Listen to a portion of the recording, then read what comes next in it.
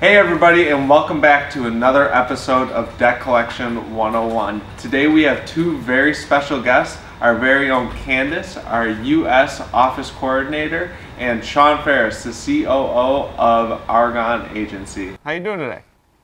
I'm doing great. How are you guys? Good. So tell us a little bit about yourself and your role at Aargon. Well, I have had the fortunate opportunity to be in our collection industry since 1991.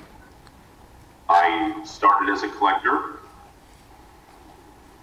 I really wasn't sure what my job was going to be. I just took the job, and my parents were grateful for that. But my mother had to explain to me what I was going to be doing on a daily basis, which then I became terrified.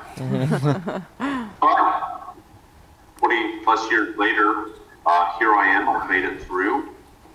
I've had the fortunate ability to own my own agency and start from scratch and grow it. And now the fortunate opportunity to help a company transform from what it was to what it is today, and hopefully what it will become. Yeah, that's great. Great. In what capacity does Aargon use team bonding to improve employee engagement and communication? So the answer is actually in the question, but I'll reverse the words, and I apologize. No problem. We used engagement and communication to create team bonding. Our footprint is we have 5 offices. They're smaller offices, but they go from the East Coast all the way through Hawaii. And our offices functioned almost as little independent small companies inside of a larger company, instead of being part of a larger company and moving towards that same direction. So we were very fractured or decentralized, and we had to start by learning to engage and communicate with each other before we could actually get to bonding. But those two things allowed us to become a bonded or unified group.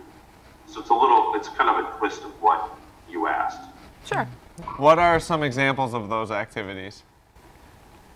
So we had to, at first, purposely, very deliberately, had to execute communication at the top level of the company and show the rest of the company how we were going to start engaging. And then that had to almost waterfall or cascade down through the organization it became at that point communication with operational management and department management, and then flowing that back upwards, and then eventually it fell down to communicating with employees. And since we are fractured, we have embraced today's more modern form of communication. We embrace Skype, and that is our 95% of the way we communicate. So we're not just making a phone call, we're visibly engaged.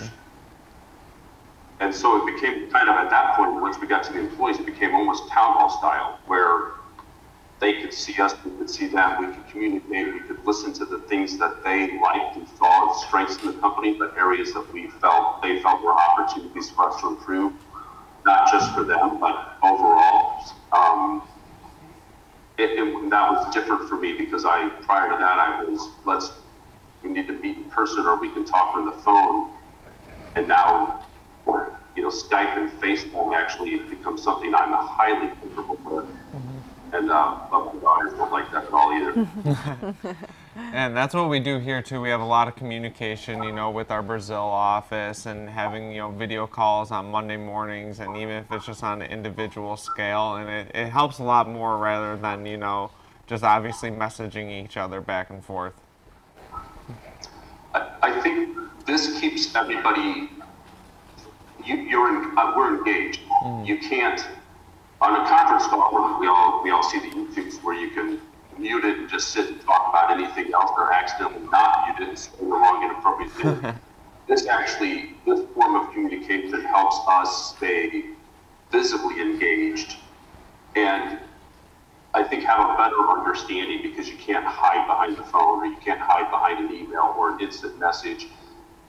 And there's no misinterpretation of what you're saying. There's no, someone walks out with a different perception. You can resolve that immediately. Right. Yeah, you could definitely see a lot in face expression, so it's definitely helpful. Exactly. Yeah. So would you say you have a good response from the employees? What is the response like? Yes, because it was the things that we asked and the things that we talked about never existed for them. Even with management, at times decisions were made by the executive team, and management would question it or have questions about it, but those decisions were made.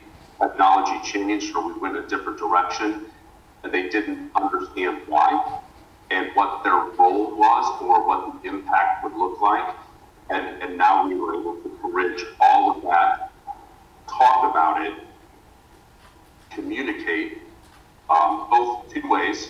I think our culture has become a very open line of communication and transparent line of communication, both ways, up and down.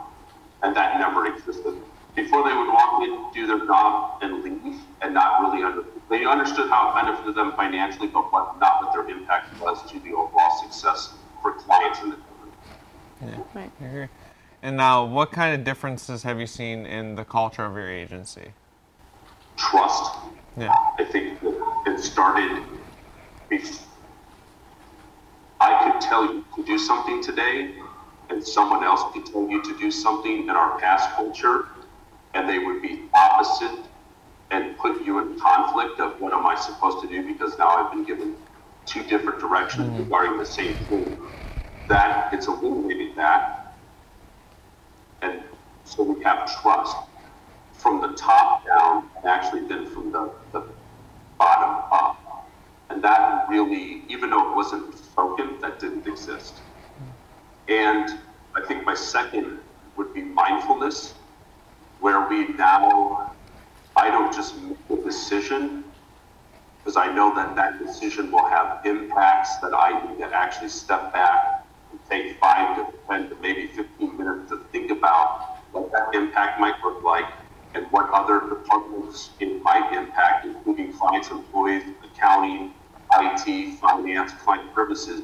We didn't do things because it made my job easier. We now do things that go, does this actually really benefit us overall? And if not, how can we create something that does? Yeah, exactly. Yeah. And I know you kind of touched base about this, but so what do you think the main reason is that team bonding is so important and worthwhile, and is a worthwhile investment? It gave us a culture that we didn't have, and it then helped us identify what that culture is. It then also has now created a strength in the company that we have today, foundationally, now allows us to advance forward. I think you have to have a very highly engaged workforce at all levels, top down, and almost become a high-performing team, because I think we're trying to achieve double-digit growth on a daily or annual basis, and we've now accomplished that for 2 years as we're going through the process. So that gives us excitement for what it will happen when it just truly becomes second nature, or first nature, actually. Yeah. Okay. That's really Great. cool. Yeah. Well, Shawn, hey, thank you very much for coming on to the show. I really appreciate it.